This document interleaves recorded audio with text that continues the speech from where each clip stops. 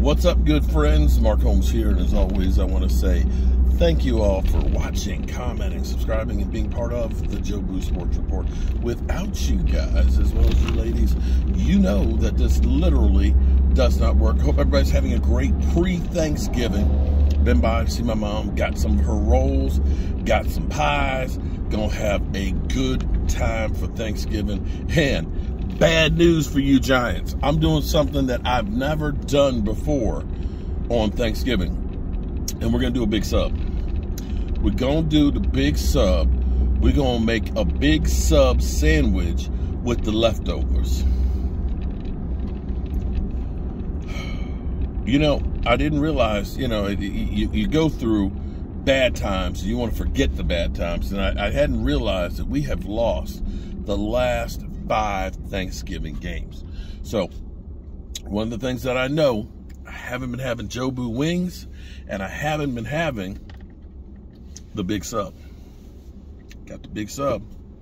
Gonna have some Joe Boo wings, and hopefully we're gonna have a victory over the Giants.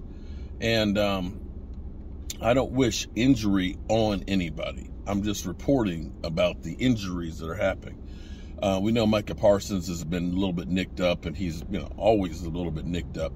But that's a guy who was literally had to be helped up off the field, but wanted to play even more late into the fourth quarter of an ass-kicking game.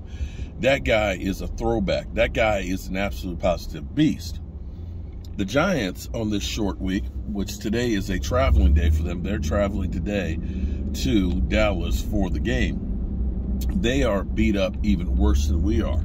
And they have some more bad news here, as if the injuries they've already had have not been bad enough.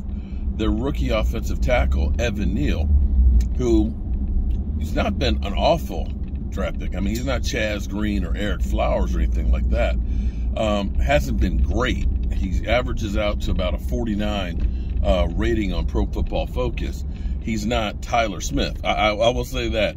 He's not Tyler Smith. See, the Cowboys got the right one. It's kind of amazing. Okay, well, he's out. He's not playing tomorrow.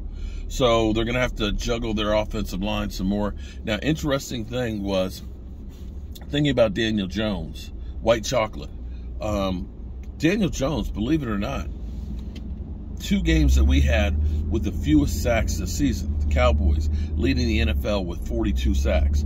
Literally having more sacks than about 80% of the years we've had with the Cowboys. But with Daniel Jones, white chocolate, they only sacked him twice.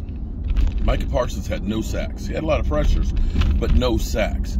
And Neal was eating for lunch. Seriously. He was eating for lunch. That might be why he's not playing this week, because they literally ate him for lunch. So he's out, which is another big blow to the Giants. They're going to be limping into Dallas.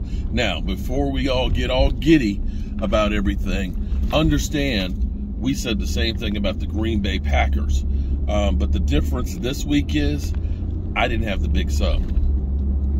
Didn't have the big sub on that game. And I take it personally that I messed up.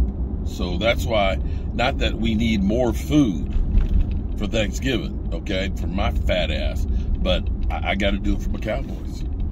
Got to do it for my Cowboys. And that's where we are, good people. Neal not playing for the Giants tomorrow.